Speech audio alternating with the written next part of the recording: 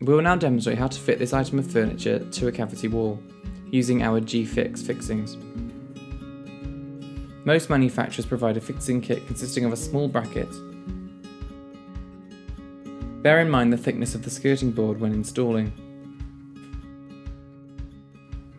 Use the hole in the back of the furniture to mark the position on the cavity wall.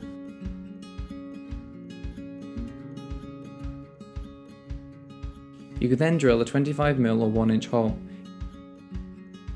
You can then install the fixing.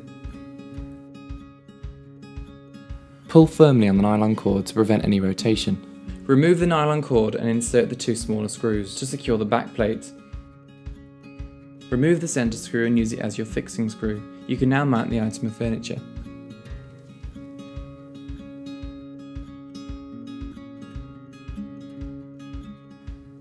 The GeeFix fixing can now help to prevent any possible accidents caused by items of furniture of this size and weight.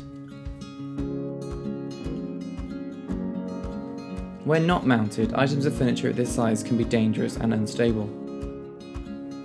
Because of the strong and sturdy fix, accidents can now be prevented.